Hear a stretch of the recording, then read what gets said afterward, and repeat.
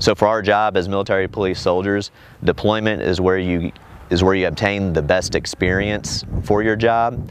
But for our new soldiers that have never been deployed before, the instructors at the Joint Theater Analysis Center has provided for site exploitation.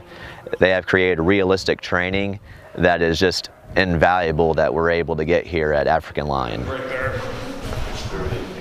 You got your brass and the best training experience for this AT so far has probably been this crime scene training. I've learned a lot of different aspects about it that I didn't know before. I haven't went over this stuff since probably basic training, being about 7 years ago.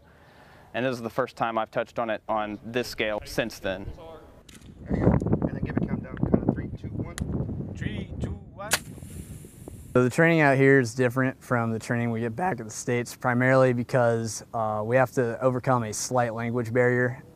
Fortunately, for the most part, their English is very good, and some of our soldiers speak a very small amount of French, so that's an easy rapport win on our part.